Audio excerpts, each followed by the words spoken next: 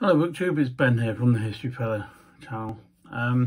Here today with a book review. I realised I hadn't done a book review for a couple of months, so I thought I'd better get a few done. Before I mention the book that I'm going to review, sometimes when you're reviewing history books like I do, it's sometimes a bit hard because sometimes I have viewers to the channel that are quite into history and know quite a bit about it and that sort of thing. But then I also have a number of viewers that are kind of new to history and probably haven't heard of many battles or operations and aspects of the history books I read. So it's kind of trying to find a balance in between the two where I'm not giving away too much information, but hopefully enough that it appeals to both newbie fans of history to people with a lot of knowledge of history. But anyway, I shall try my best to kind of cater for the middle ground. And the book I'm going to, or I've read, is Dieppe, A Necessary Failure, and that's written by Henry Buckton, published by Amberley Publishing, and it's priced at £20. I'd also like to thank Philip, who's allowed me to read and review this book. It's very much appreciated, and the standard of books at Amberley Publishing are certainly high and well up there, and definitely worth a visit to have a trawl through all their books because they are excellent books. The book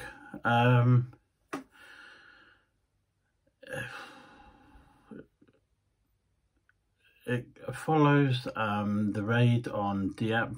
Obviously the title kind of gives away what happened because it's called Dieppe, The Necessary Failure. It follows Operation Jubilee on the I think it was the 19th of August 1942, in which there was a raid on Dieppe by British forces and amongst other Allied forces as well, trying to attack the Atlantic seawall of France that had been put up by Hitler during World War II. The book looks into great detail, very comprehensively in my opinion. I thoroughly enjoyed reading it, and the detail in it was of a really high class and very readable indeed. It follows Operation Jubilee, which involved around 6,000. I've kind of got the exact figures here, or most of them.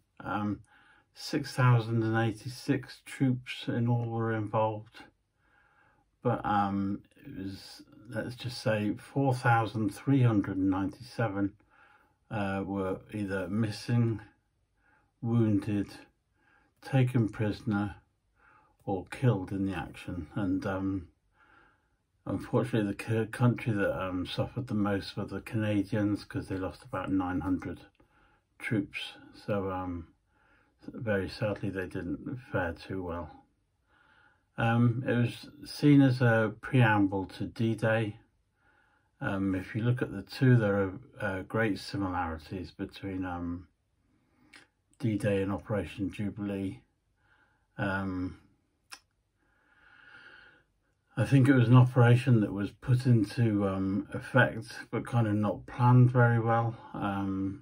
And obviously you can see the differences between the two operations, and it shows that the Allies had clearly learned quite a bit on how to do a better job, which is where they came up with the operations in D-Day.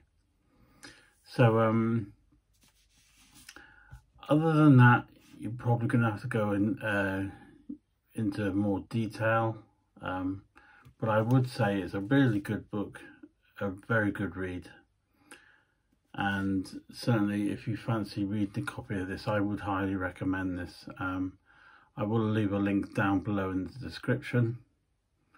and for £20, or it might actually even be a little bit more reduced, it's certainly a fantastic book and well worth reading. On the back, I should say the people who planned it should be shot, and that's a quote from Captain Patrick Porteous, VC of the Royal Regiment of Artillery. So it was kind of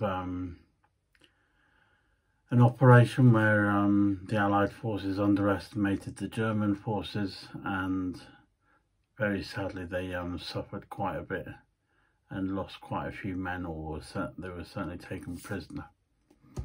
But I can highly recommend this book, Dieppe, A Necessary Failure, written by Henry Buckton, published by Ambley Publishing, and I shall leave the link below.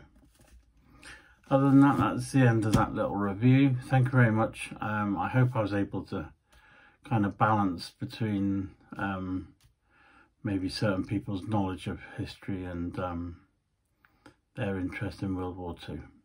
But anyway, thank you very much for watching.